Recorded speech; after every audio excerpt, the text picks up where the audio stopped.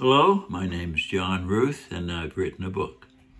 And I'd like to tell you a little bit about it, why I wrote it, what the title means, and give you a glimpse of what's coming.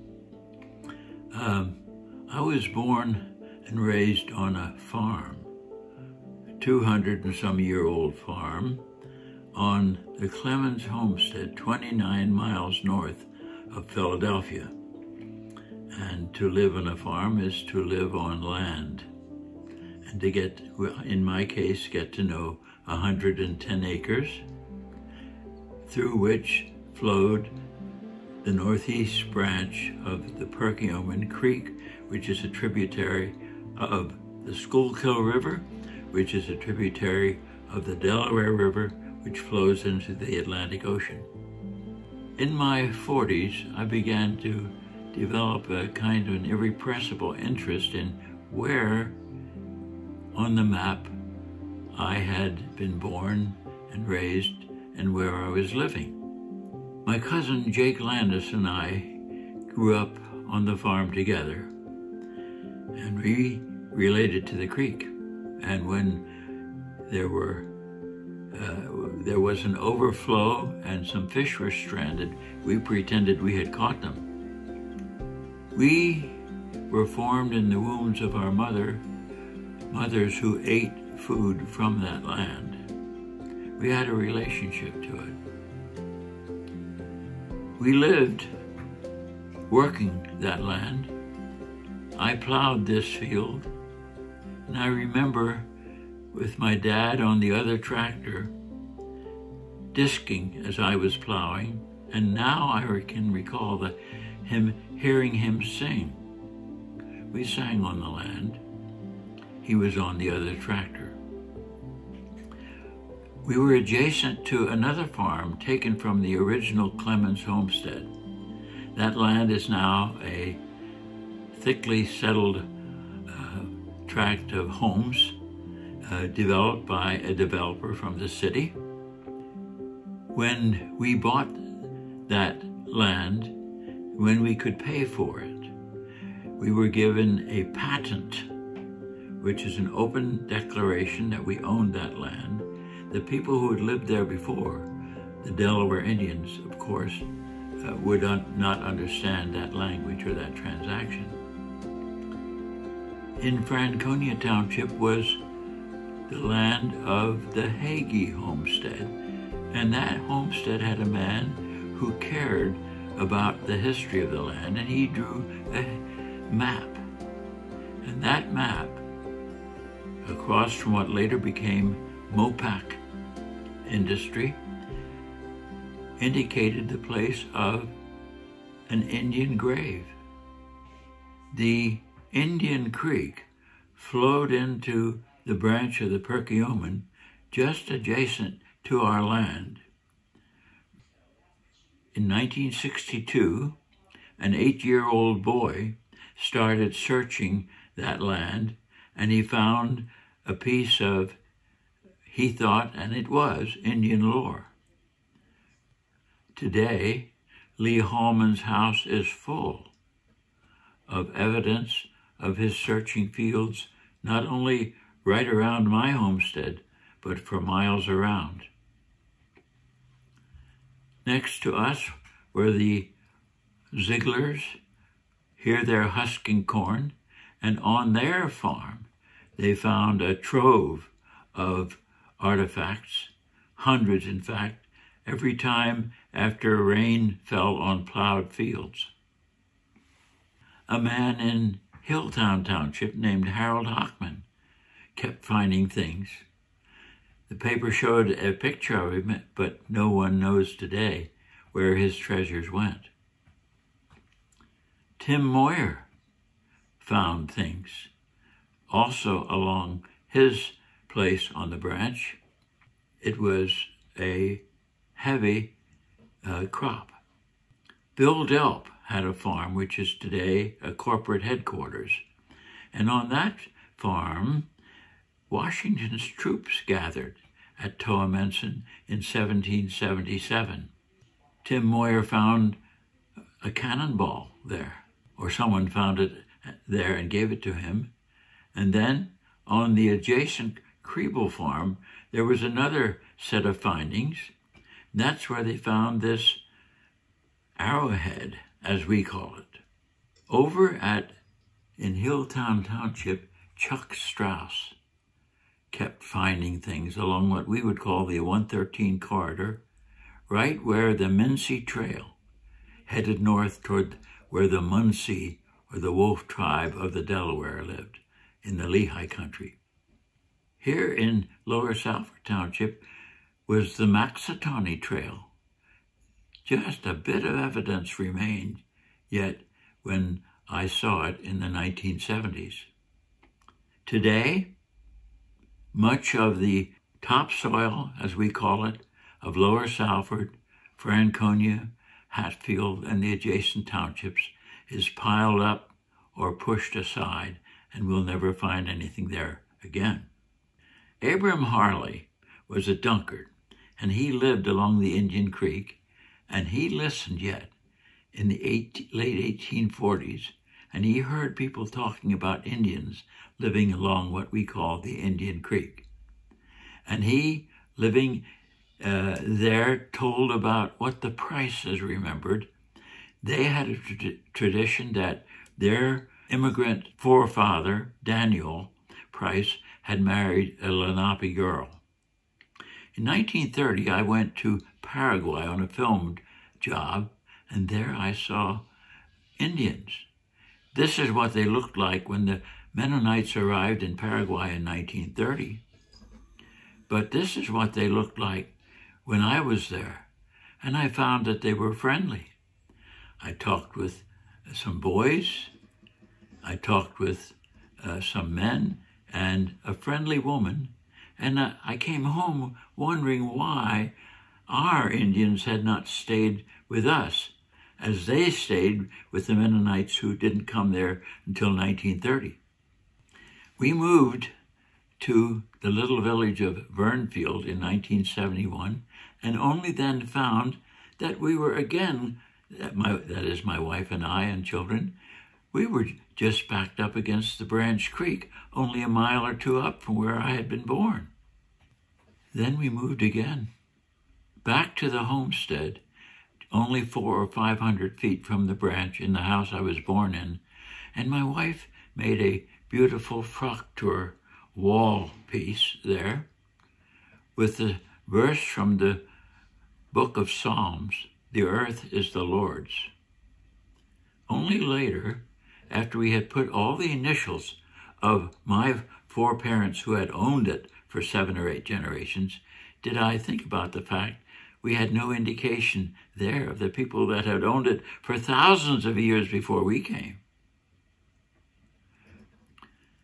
My cousin, Walton Hackman, a farmer from Hatfield Township, had served as a conscientious objector at Red Lake, Ontario, and he told me that instead of going to the mission church there on Sunday evenings, he went home with the local Indians and listened to their stories, which he said went back to creation. He brought slides home of what he saw there, and he told me that when I saw the bulldozers come to our farm, I could feel what the Indians felt. Realizing that I didn't know much, I traveled a lot. I got to Switzerland and saw where my ancestors came from in the Emma River Valley of Bern. I traveled to Lancaster County, visited where the Conestoga Indians lived and then were massacred in 1763, the remains of them. I traveled all the way to Oklahoma. And there I met the family of Touching Leaves woman. She had been in my community, and I hadn't realized it, but I missed her by 3 weeks. Her husband gave me some ears of corn, of maize, to bring home. Then as 1992 approached, which was the 500th anniversary of Columbus's discovery, if you want to call it that, I thought that we should recognize that time, and my wife made another fraktur in which I had her insert some statements of friendship by the Lenape Indians of my community. We invited Dee and Annette Ketchum. At that time, he was a ceremonial chief of the Lenapes at Bartlesville in northeast Oklahoma. And they came north to visit us on that anniversary. We took them to the village of Vera Cruz, or where there's a Jasper Park, as it's called, where the Indians would find Jasper points. I was given by Dee a feather. You know, the Indians called William Penn Feather, and both the Iroquois and the Lenape had their own names in their language for Penn, which was feather. That eagle feather is precious, and it hangs in our living room today. I'm only joining the effort to think a little harder and think a little more with a little bit higher resolution about what happened when we took over this land. You can see it now in many good works of fiction and even poetry, especially a poem by Daniel Hoffman in 1981. You can Google it. I would like to recommend Erwin Stutzman's fiction. He came here to Branch Valley, and I helped him find maps and chronologies. He wrote an excellent fictional account of some of the goings-on in the French and Indian War. And then there's the work of James Landis. Very extensive, very carefully researched. It's fiction, it's fictionalized, but it's based on absolute solid scholarship with maps. I would recommend his work. You can Google it, James Landis. I was helped in writing my book by my son, Phil. Even as a boy, he was interested in learning history. When we moved to Vernfield, he depicted himself afloat on the branch. He became familiar with a painting by a Souderton artist of the branch, and he even commissioned a painting by Bill Bach of a depiction of the passenger phenomenon. Well, Phil became a writer himself. He's written over 24 historical books, starting with material around here. He did a North Penn portrait, and in it he has a picture of local Pennsylvania Dutchmen playing at being Indians. He edited a memoir I did a few years ago called The Branch.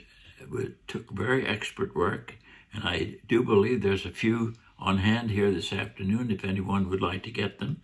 It's a memoir in pictures based on my life here and then in my travels, and including my connection with looking at the Indian history of the region. My publisher, Michael King of the Cascadia Publishing House, has his studio in an old horse barn along the branch too, just several miles upstream. You know, we are very proud of Edward Hicks's repeated paintings based on the idea of the peaceable kingdom.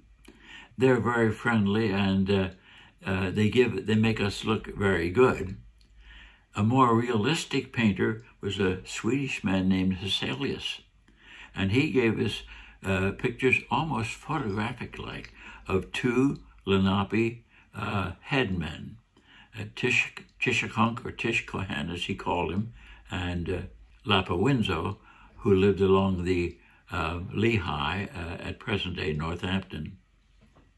Was I really aware of the Schuylkill watershed I lived in, like the Indians had it in their minds? I started to give talks about the Indians, and people listened, and I began to realize that I didn't know much. Did I know that the Schwenkfelders had given money to the Quakers to make peace with the Indians? Did I know that my minister, my Mennonite minister, my predecessor at the Salford Mennonite Church, also was involved sending money to Israel Pemberton and trying to give gifts to the Indians to find reconciliation in the violence of the French and Indian War. No, I didn't know that. But I did travel to Oklahoma again in 2006, and there, listening to a Mennonite minister and Cheyenne peace chief, Lawrence Hart, I heard the story of how George Custer, whose ancestors came from Mennonites at Skippack and who could still speak Pennsylvania Dutch, had slaughtered the Cheyennes on the Washita, including Black Kettle, the chief who came before Lawrence Hart. While there, Lee Hallman came along with me, and we visited the Lenape Center near Bartlesville there in northeastern Oklahoma. And we met Jim Remender, a man grew up an Ambler, but moved out there to Oklahoma and was taken in by a Lenape family and has today become the promoter and the organizer of a tremendous online Lenape talking dictionary. I traveled also to Bethlehem to see the graves there of the Moravians, who were special friends of the Indians, including gravestones with Indian names, unique in Pennsylvania. I traveled out to an oak tree that was big already then, now it's over 400 years old, that is sacred to the Indians, and they will still gather there and they will drum in remembrance. I traveled up to the Senecas in New York to their museum. I saw many markers. There was the marker of the slaughter of the Jacob Leroy or Jacob King family near Shamokin or Sunbury at Penns Creek. I saw another marker for Indians, where Indians killed Mennonites in Berks County. And I saw a marker in Bucks County for the walking purchase, 1737. That was interesting. And the marker is still standing there at Ottsville. But I had a remarkable experience there in 2011 when I went with some Lenape Indians to look at it, it elicited a remarkable response from them.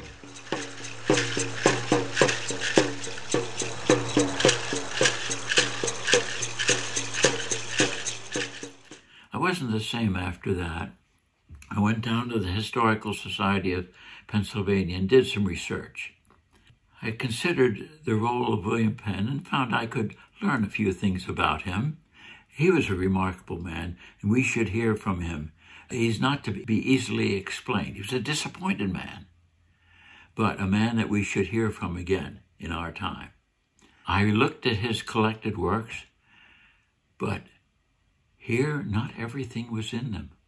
The Historical Society of Pennsylvania had a copy of a letter in which he told his secretary, James Logan, "Here come the Palatines. They're Mennonists. They will neither fight nor swear. Treat them with gentleness and love, so that they will send over a good description." I knew who was on that boat. Gerhard and Ann Clemens. Henry Culp, the first Mennonite bishop, lived at Skippack. Well, I started writing my book, and I had a title now, made up of two quotes. One from a famous Indian chief of the Lehigh group, the Munsee group, Tidiuscum, who, when was asked, really, what are you Indians complaining about? He stamped his foot and he said, "This very ground was taken away from me by fraud." And where did I get the second part of my title, this crooked affair? Well, I got it from James Logan, who was the secretary of Penn. When he heard how the surveyor and speculator had sold land without proper legitimate deeds and spent the money and just handed in the Mennonites promissory notes for what they hadn't paid up front. Logan said, that's a crooked affair. Now, I have to think about the fact that the land I celebrated on, that I lived on, that I inherited, from the Lenape point of view, and even from William Penn's secretary's point of view, it was a crooked affair. What am I celebrating? I want to understand, not to condemn, not to get mad and have some big ideological chance, simply curiosity. What really did happen? Dave Peters is interested in the whole project of having a fresh encounter with this fascinating and peaceful and wise and compassionate and memorable man, William Penn. And Dave came to our homestead and sent up his drone to get a picture of it. Dave edits on in his studio on this very grounds. He attends the Salford Mennonite Church next to the Clemens homestead. He's been at Pennsbury. And who is he making this documentary with? Abby Abildus. She is with Dave and Kathy Peters. They are in the process of creating this very significant documentary. They came to our house, and there Abby spoke from our living room underneath my wife's proctor. She spoke about William Penn and his legacy, and she spoke to folks listening over in New Zealand. There's a message to go forth from our encounter with the land, with the Lenapes, with William Penn. And that's what my book is about. This book is a musing. It's built not on anger or ideology. I know about the doctrine of discovery, and I sure don't like it. But the book was written out of curiosity. What happened? Did the Lenapes say something? They sure did. What did they say? When did they say it? Where did they go in the next 80 years after William Penn was here? That's what the book is about. There's not a word of fiction in it, and it's not written by a professional historian. But it asks this question: can we look at what happened here from our Lenape friends, descendants, from their point of view? Or, as we're better informed with our growing digitized, instantly available data, we can even see McGoxton's signature on the land when he gave the Perkioma to William Penn for 2 coats, 4 pair of stockings, and 4 bottles of cider. Looking at it that way, can we ask, since that's what happened on this very ground, which can also look like a crooked affair, what would be an appropriate response? Thank you.